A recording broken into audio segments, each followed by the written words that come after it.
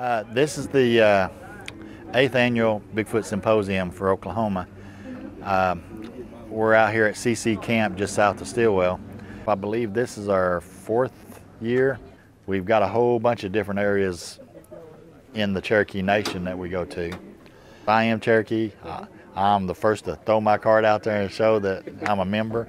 The goal of the symposium is to educate people about Bigfoot. We've got vendors, we've got speakers doing presentations.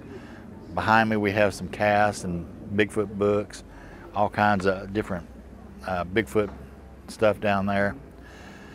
And tonight we're looking at going and doing a couple of night hikes with people from the symposium. They get to go along with us, sit out, see if they can listen for a Bigfoot. You know, I can't guarantee Bigfoot's going to show up, but at least they'll get the experience of going out and sitting in the woods with us. The best advice I can give to anybody is don't be closed-minded to the fact that these animals may exist, but also at the same time, keep your skepticism. Don't believe everybody that says they know about Bigfoot. There are no experts. We know a little bit about Bigfoot because, well, I've been researching them since 1991.